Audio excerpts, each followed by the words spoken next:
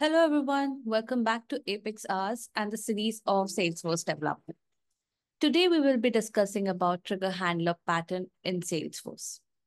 One of the very interesting topics. When we use triggers, we have to make sure that we use triggers effectively. So, how we can do that is what we will be discussing today.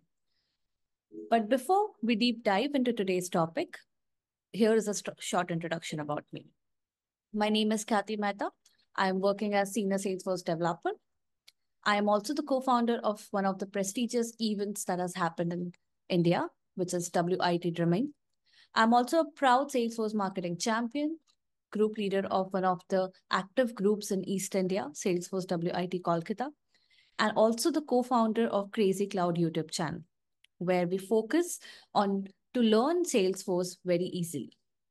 These are my QR codes. If you have any questions or just want to connect with me, you're free to scan these codes and connect with me. So, the agenda for today is understanding what exactly these trigger handler patterns are and how we can implement these.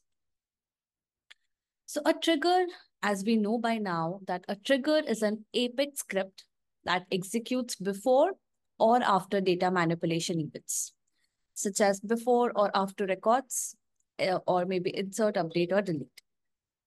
Triggers are written to perform tasks that can't be done by using, point and click tools in Salesforce. So Salesforce newbies often jump into writing multiple triggers on the same object. And then they later realize that they can't control which trigger runs first. A simple trigger handler framework can control the order of execution. It's simply a rule of keeping strictly one trigger per object. So the trigger handler pattern is a design pattern used in Salesforce development to manage and organize your Apex triggers. The Salesforce trigger handler framework is a lightweight Apex trigger framework. And the trigger handler pattern is the best practice for managing your Apex triggers in the Salesforce platform. This pattern basically helps you ensure the trigger code is well organized, efficient, and maintainable. Now, the question arises how we can implement these trigger handlers.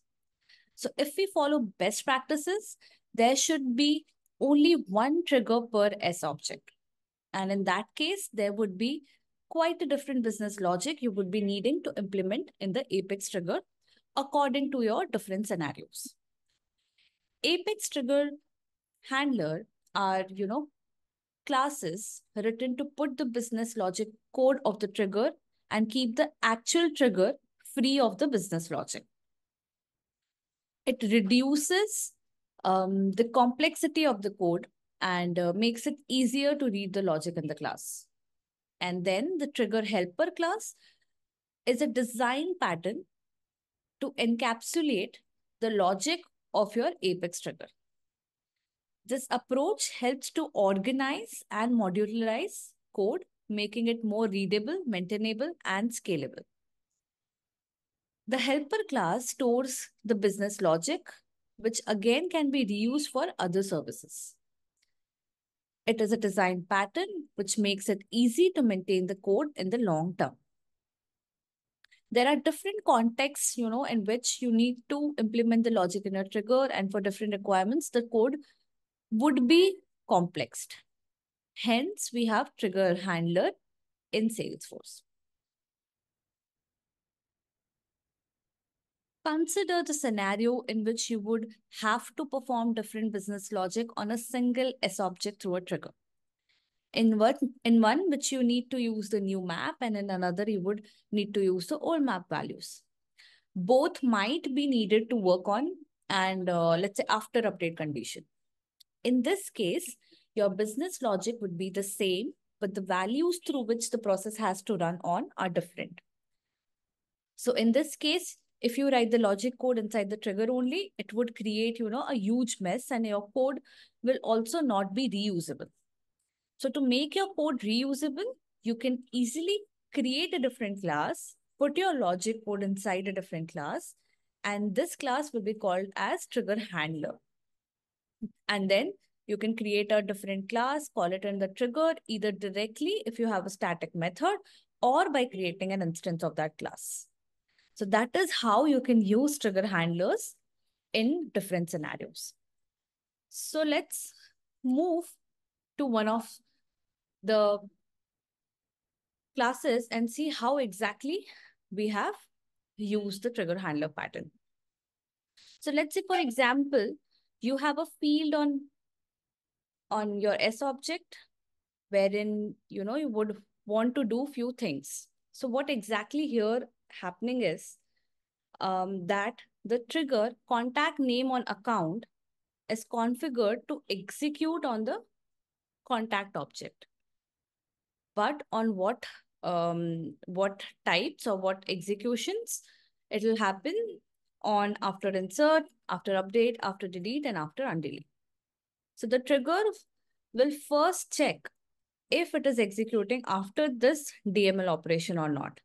If yes, then the trigger context indicates either an insert, update, or undelete, and it will call a class. If you see, this is nothing but a class dot method name.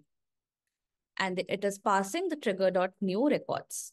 And the other one is passing the trigger dot old records.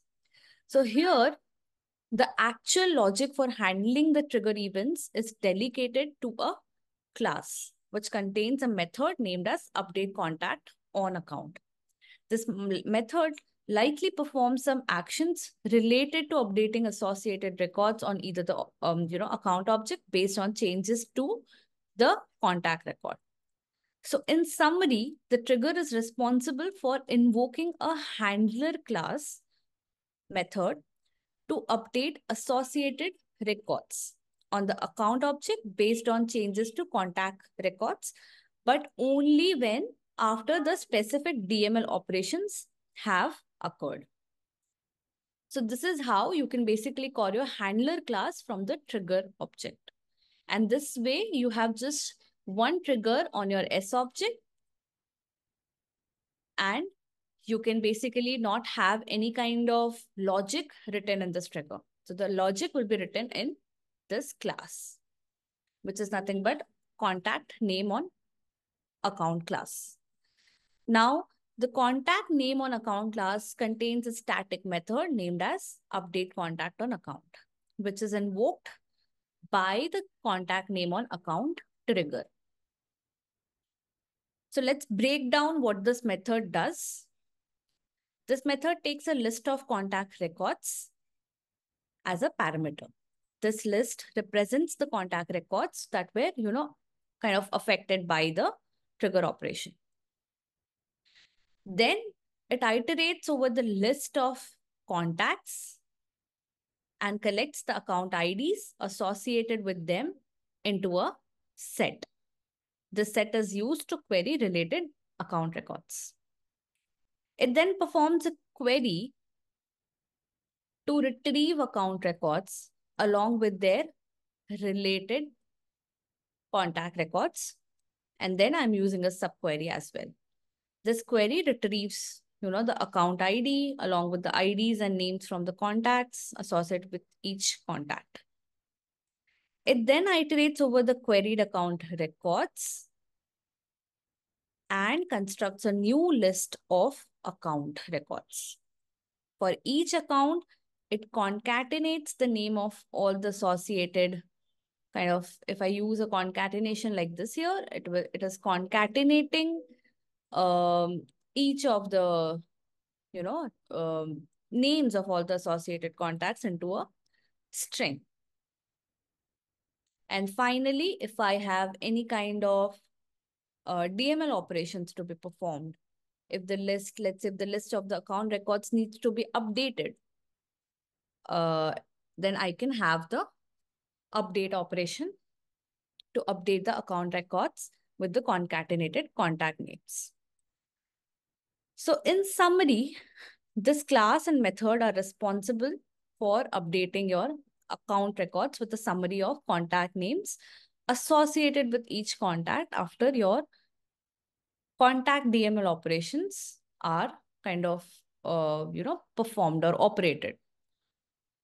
So this is how you use trigger handler pattern to make your code or to make your triggers used effectively.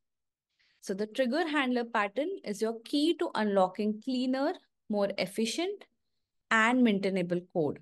By embracing the best practice, you can, elevate your Salesforce development skills and confidently tackle even the most complex triggers.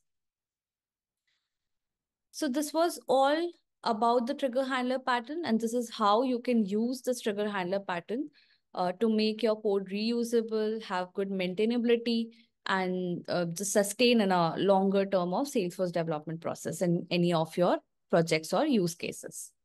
So that's all for today. I hope this was informative for you all. Thank you all.